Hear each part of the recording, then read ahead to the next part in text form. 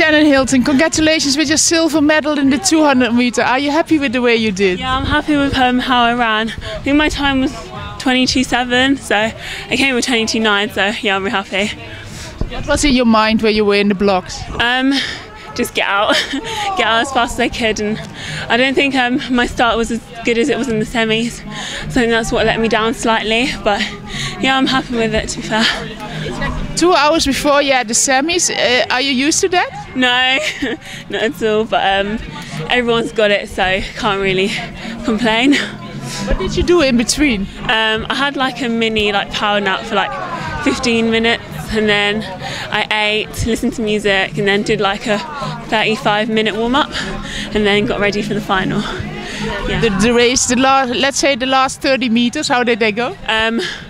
It was lactic, like any race, but yeah, I could see Gina ahead of me trying to chase her down. But yeah, she ran really well.